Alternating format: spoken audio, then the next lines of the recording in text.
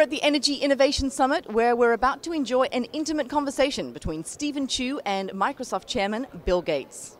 The combination of photovoltaics and energy storage, inexpensive, robust photovoltaics and energy storage, is something that will go viral in the same way that cell phones went viral, not only in the developed world, but in the developing world. Perhaps the first thing you get in a developing country, if you have any spare cash, is you get a cell phone. And a cell phone leapfrogged past a transmission telephone network.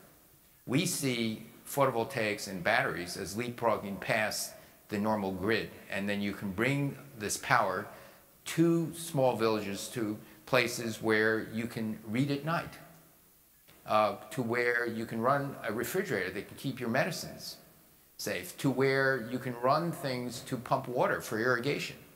And so we see this as a huge potential worldwide. I do worry that people think, that some of the parts of the economics, like storage, reliability, where it can be located, that people underestimate the difficulty of getting the breakthroughs, and they underestimate how long it'll take. Which is why, in my view, energy research in the U.S. across the board is greatly underfunded. I'd say by a factor of 2. I'd say that about ARPA-E. I'd say that about the Office of Science. The Secretary has a hard time making extreme statements like that, but I'm more independent, and I think it's crazy how little we're funding this energy stuff. There's no clear mapping between the amount you spend on R&D and what you get out. For all we know, there could be 4 or 5 companies that will come out with the pieces that are necessary, that already have plenty of funds. I think it's more likely that the underfunding is delaying the pace of progress. Remember, the failure rates here are going to be well over 90%.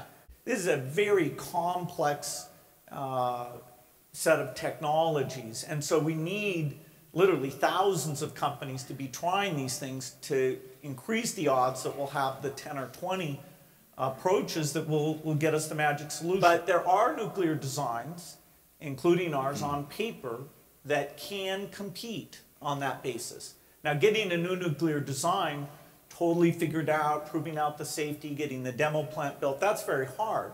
But we have some TerraPower, very high-risk company, but the national laboratories, particularly Argonne, Idaho, are helping us with this stuff. The universities are helping with this stuff. The intellectual power of what's been done in the nuclear space should allow for some radical designs that meet the very tough requirements that people should have there. So it should be one of the places we pursue. And it's amazing to see, at least on paper, what is possible. And it's all supercomputers. I mean, without supercomputers, we couldn't talk about this. We can take our thing, we can run 100-foot waves over it, with lava, hurricanes. We can test what it's going to look like in the worst case. America is the most innovative country in the world. We can lead in these new technologies that the world will want, and bear that in mind. And so, in a certain sense, it's ours to lose. Let's not blow it. Overall, we need to be willing to take risk, and there are going to be sort of anti-Solyndra stories. That is, things that paid off very, very dramatically. So I'm very supportive that we put more into this energy space. I'd like to see it double. So clearly, I'm a fan of risk-taking.